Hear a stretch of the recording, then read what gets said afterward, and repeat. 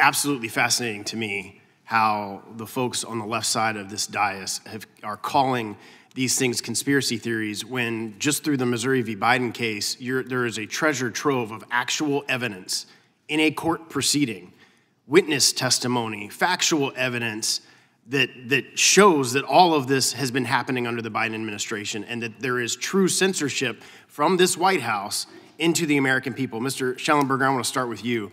On November 2nd, 2023, you posted an article on your Substack entitled FBI and DHS Directors Mislead Congress About Censorship.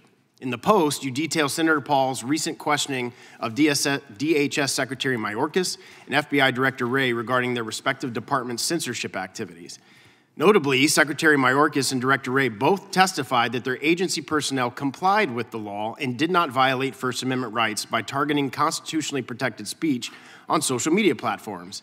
Given what we have learned in recent months from the Missouri v. Biden case and your investigative reporting shining the light on the Cyber Threat Intelligence League, is it fair to say that Secretary Mayorkas and Director Wray lied to Congress when they told Senator Paul that their agency personnel did not target constitutionally protected speech?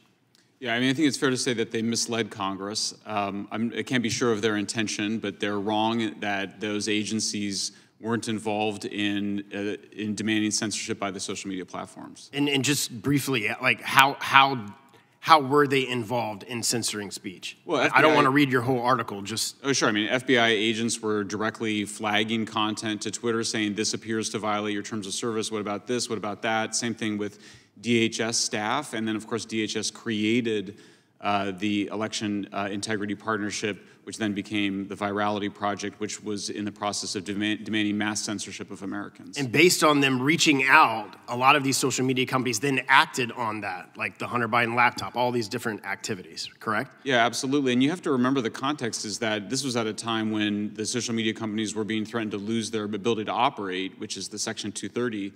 One of the most dramatic instances, which is in the Facebook files, is where the White House is demanding that Facebook censor content that they think could lead to people becoming hesitant to take the vaccine. Facebook responded and said that they were removing often true content of vaccine side effects. Your piece also notes that Director Wray acknowledged that the FBI has been forced to alter its coordination with social media companies to comply with the injunction issued by the Fifth Circuit Court of Appeals in Missouri v. Biden. Right. Would you agree that this is an acknowledgement that the FBI's prior censorship conduct does in fact violate the First Amendment rights of Americans? Absolutely. Mr. Chairman, I'd ask unanimous consent to enter into the record Mr. Shellenberger's Substack post from November 2nd, 2023. Unless Congress acts, will there be any consequences for these government officials who have actively supported censorship of certain viewpoints on social media? We all hope that the Supreme Court rules against these kinds of activities, consistent with its past precedents that the government cannot appoint somebody else to violate the law, which is what was going on here. But I don't think we can rely on the Supreme Court. I do think Congress should establish through Section 230 reform the requirement that we, the people, are allowed to moderate our own content by choosing our own filters, and that it should not be up to the big tech platforms. And if you don't want to have Section 230, then you can just be a publisher like Matt and I are, or the New York Times is. Well, and I've worked on Section 230 legislation. The chairman is working on that, and I think that's something that absolutely has to happen this Congress so that people get their freedom and their First Amendment rights back. It's clear to me that Congress must act and hold these government officials accountable. The censorship industrial complex, as you put it and Mr. Taibbi have dubbed it, is an existential threat to our First Amendment freedoms. Unless we come together to impose transparency and accountability measures to prevent the government from engaging in such behavior, this activity will unfortunately continue.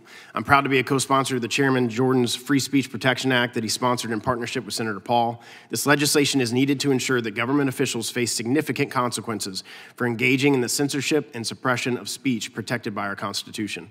Further, we must enact transparency measures so that officials cannot hide behind public-private partnerships in order to skirt around their legal obligations. Sadly, we cannot trust many federal officials to adhere to their oath they took to uphold and defend the Constitution, and it's up to Congress to ensure our First Amendment rights are protected.